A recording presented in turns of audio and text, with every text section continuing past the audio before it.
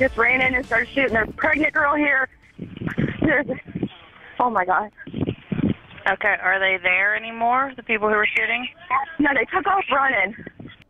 And this morning we are following breaking news out of Colerain Township. 9 people have been shot overnight. We know at least 1 woman has died, another in serious condition right now at UC Medical Center. We also know that 3 children were hit by gunfire and taken to Children's Hospital. Good morning, Tri-State. I'm Tamika Artis. We have team coverage for you this morning.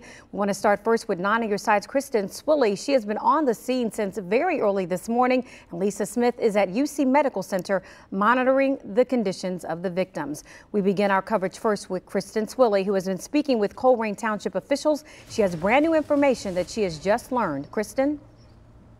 Yeah, Tamika, just a couple of moments ago, we've been able to make our way all the way to the scene. This is the first time this morning you were actually seeing the home in question over here. Obviously, police working to figure out exactly what's going on. A crime scene unit from Cincinnati is over here as well. Of course, this is in Colerain Township. So police still looking for at least 1 shooter. There is no suspect description to pass along, but investigators are following up on several leads this morning. They're appealing to neighbors and the rest of the public for help. Police say the victims were watching a movie at a gender reveal party when the shooting happened. The home is on the 9900 block of Capstan Avenue. That's just north of Northgate Mall. Police do believe there may have been more than 1 shooter inside. They are not sure why they picked this home on this particular occasion, but Jim Love with Colerain PD says investigators have a lot of work ahead of them, and for the first time this morning we are hearing 911 calls. I don't know. I just seen 2 people walk by. I looked outside. Next thing I know, they just ran in and just started shooting.